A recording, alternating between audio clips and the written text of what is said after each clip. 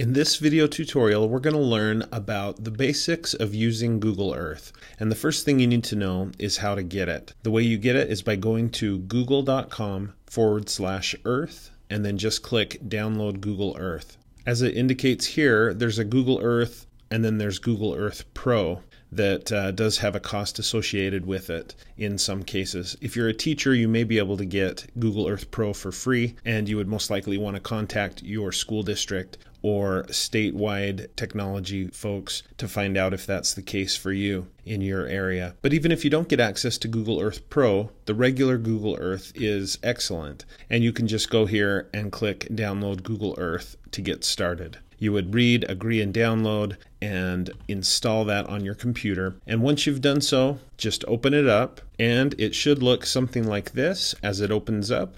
And you have our beautiful Earth right there in front of you. But now what do? Well, that's where this video comes into play, to teach you how to navigate in Google Earth and a few other basics. And then if you'd like to learn more about Google Earth, you can watch some of my other videos that go into more detail about some of the other things you can do with it. The first thing you need to know about Google Earth is how to navigate around the Earth and move from place to place. And the most basic way to do that is just to use the mouse. You can see when I have my mouse pointer on the Earth or around the Earth, it turns into a hand. And I can use that hand to click on the Earth and drag to rotate the Earth a little bit, okay?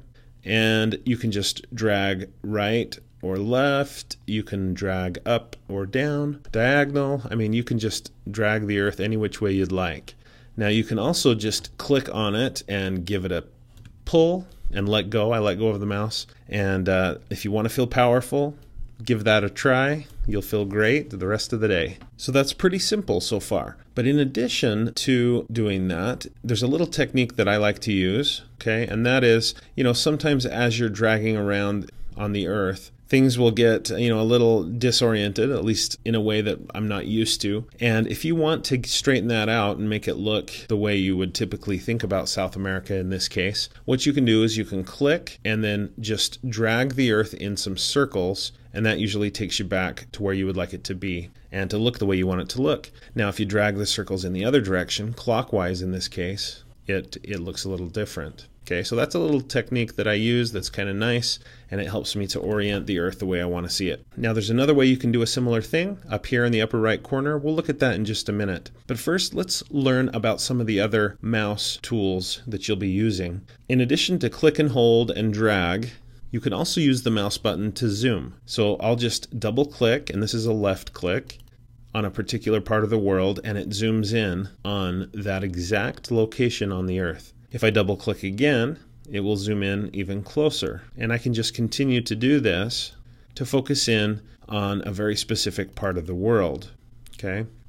And now, in addition to double clicking to zoom, there's another option, and that is to use the scroll wheel on your mouse. And so I'm just putting one of my fingers on the scroll wheel, and I'm pushing up to scroll up, and it brings me in to the picture more closely. Okay, you can see that. Now, if I use the scroll wheel and go down, then I zoom out. Okay, so that's pretty nice and pretty easy once you get the hang of that. Okay, so we've learned a couple of different ways to zoom in and one nice way to zoom out. Now, you might be able to guess another way to zoom out. If you double right click, it will zoom out quite a ways, and then you could double right click again and it zooms out pretty far. So a double left click will zoom in, double right click will zoom out. All right, now it's time to learn about these tools in the upper right corner. The first tool here in the upper right I'd like to point to is the zoom tool. It's yet another way to zoom. And the way this works is you just click and drag on this handle and pull up to zoom in on that slider, and you pull down to zoom out. Okay, so that's another way to zoom. I rarely use that, to be honest. Above it, there is a move around option. It looks like a hand, and instead of clicking and dragging on the Earth itself, you could just put your mouse here on this tool, click and pull to the left. Notice that my mouse isn't really on the tool. It starts out on the tool, but then I drag to the left, click on it again, drag to the right. You don't even have to let go of your click and re-click. You can just move the mouse around as you continue to hold the button, and that works great. Okay, now above that, there's yet another tool, and there's actually two parts to this particular tool. One is the orientation aspect of it. Up here at the top, notice that there's a ring around this circle, and the ring has an N in it. That N, as you probably guessed, stands for north, and so I can click and drag to orient north a different direction in a different way. And so that's another way that you can kind of reorient the Earth when it gets kind of out of whack. You could just, instead of using my awesome circular technique, you could just go up here and click and drag on the N and put it where you want it to be. Okay, now there's one more tool. It's here. For some reason, Google decided to combine these two tools. They are somewhat related, but this particular tool in the center, it has an eye on it. Okay, and what this is for, it is for changing the angle of your view. Okay, so I'm zooming in to South America. Okay, the Andes are around here somewhere. Okay, that's probably where they are. And I'm zooming in on those mountain ranges and things, and looks pretty nice. But if I go up here and click on the eyeball, I can pull up or push up, and look what happens. It's changing the angle so that I can get a little bit better view, kind of a 3D view of these mountain ranges and these mountains. And so kind of a cool, kind of a fun thing that you can do. You can change the angle of your view. Okay. Now you may have noticed that as I zoomed in closer, I got another tool, a fifth tool here in the upper right. And it looks like a gentleman standing on a green disc or circle. Now what that is, that's the Street View tool. And the way it works is when that gentleman appears, it means that you can click on him and drag and drop him onto the earth. Typically people use this on streets. That's why it's called Street View. But you can also drag and drop him now onto some scenery, something out in nature, and it often will work. I'm going to exit ground level view or street view to show you what it's more often used for. And that is, like I said before, on streets. So let's see if we can find a street to use this on. As I zoom in closer to this city, the gentleman here appears, the Street View guy, and I can click and drag and drop him on a street, in this case in Santiago, Chile. And look what it does. It puts me down on the street, and I'm in Street View. What this is basically it's an interactive photo, but it's a 360-degree interactive photo. The reason I say it's interactive is you can click to move down the street. It's almost like being in a video game. Okay, and I can just click to navigate through here, and I can look around. It's a great way to learn about the world and see what a place looks like, before you go there, or if it's something that you're studying or that you are teaching students. It's a wonderful tool. So I'm going to click Exit Street View to get out of Street View. We have now learned most of the very basics of using Google Earth. Just to review, there's several mouse operations that you need to know. Double-clicking with the left mouse button to zoom in, double right-clicking to zoom out. The scroll wheel also zooms in and out. You can click and hold and drag to move the earth around. And we have these tools in the upper right that are so good for zooming, moving, changing the perspective or the angle, changing where north is, and then we also have Street View.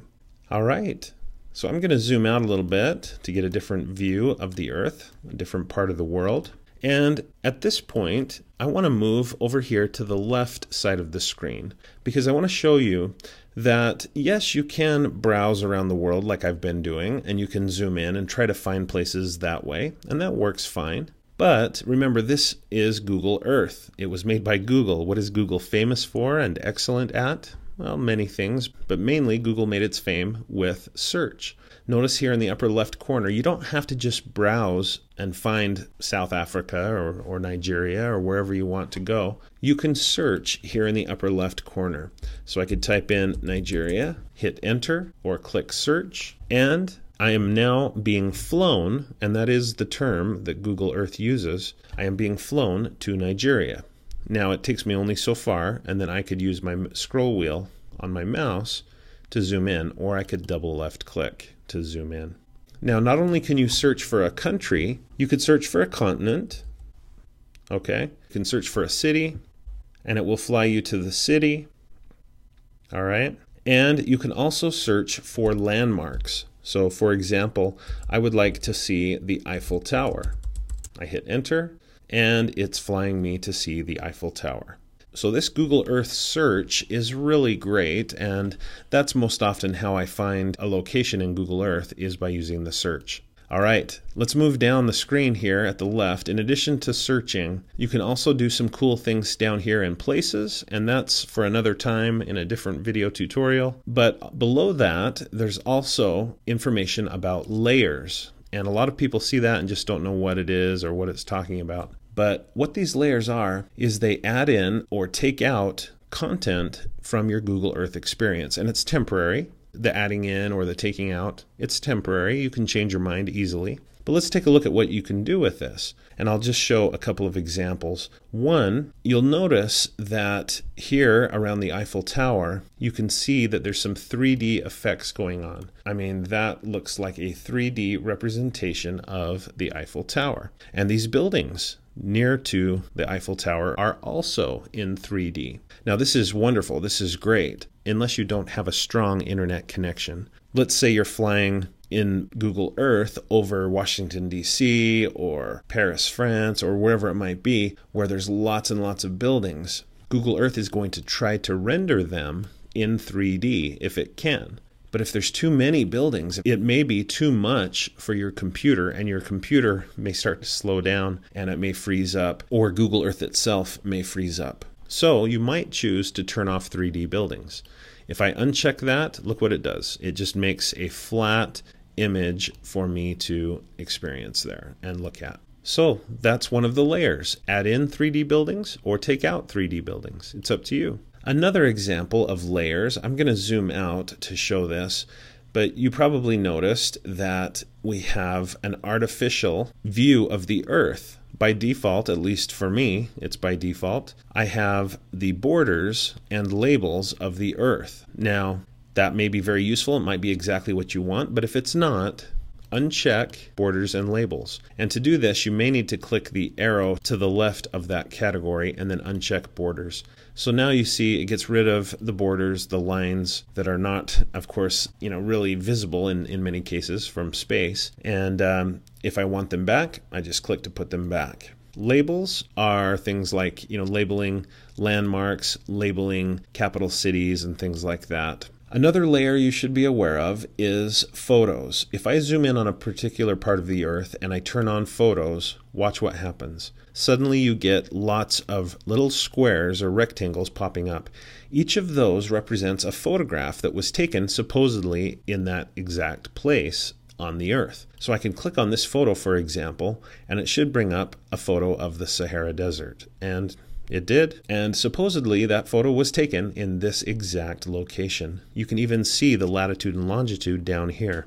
Wherever you put your mouse, the latitude and longitude are indicated down here at the bottom of the screen. Okay, so these photos, they can really be a wonderful thing. They can add a lot to your Google Earth experience because it's more information. It's more content that you may want to experience and see. You can get more information about a place by looking at these photos. It's beautiful. However, from time to time, it becomes too much. So, for example, if I fly to the Statue of Liberty, okay, it's going to fly me there.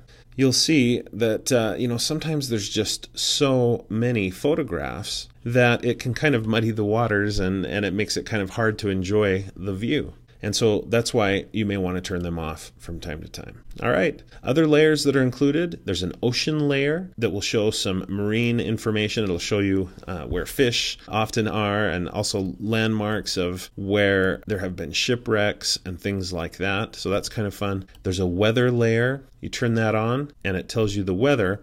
But also as you zoom out, look what you see. You see cloud cover, and it's almost like a radar report on the news. And you can turn that off, you can turn it on.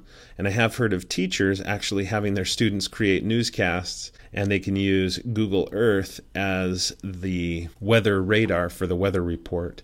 It's kind of a fun idea that some teachers do with their students. I'm going to turn off weather. There's some other wonderful things to check out. For example, the gallery. You should really check out the Google Earth gallery. It can add in some great content, and there's much more to explore. All right, so at this point, I think you're ready to start using Google Earth as a way to learn about the world. In a future tutorial, I would like to show you some other tools that we have across the top of the screen here. There's some exciting things that you can do with them. And I also have a tutorial on how to create your own Google Earth tours. So if you'd like to check that out, you can begin making your own Google Earth tours. So I hope you enjoy using Google Earth. Thanks for watching, and please consider subscribing to my YouTube channel to get more videos about technology for teachers and students, and watch for a new video uploaded each Monday, and sometimes more often than that.